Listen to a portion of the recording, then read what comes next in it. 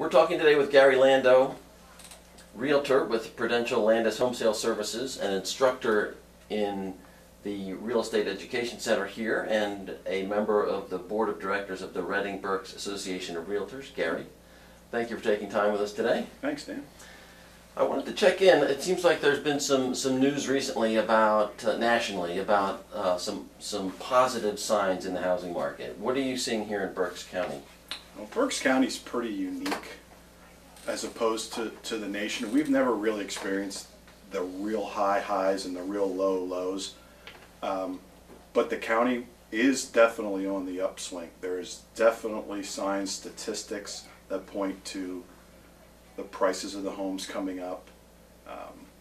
The availability is greatly reduced. A lot of inventory is gone from the market, so it's good signs. Can you quantify that a little bit? What was the bottom in terms of price, and where are we now? 2011 to 2012, if we do August numbers, 2012 is up about $10,000. The average home price, which is a great, it doesn't normally move that much. Sometimes over month to month you may see $1,000 if you see that, but year to year to have it up $10,000 from where we were that's a drastic increase.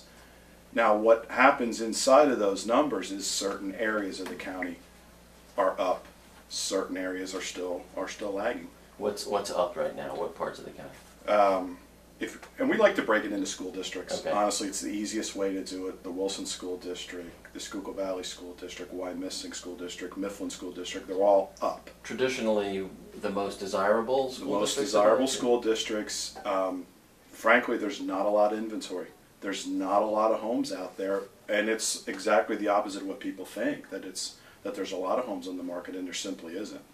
One of the questions that we had emailed about was this idea that prices are still low, even though they're coming up, and mortgage rates are still at historic lows. Yes. What are you seeing in terms of buying activity? Is it well, the interest rates, you would think in theory, would have spurred a whole lot of more buyers into the market, and really what it's done is it's really helped the refinancing market. That's huge.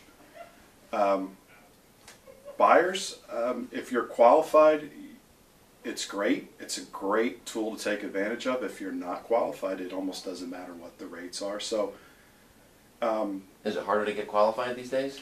It's almost like it was years ago, and common sense says it should have been this way all along.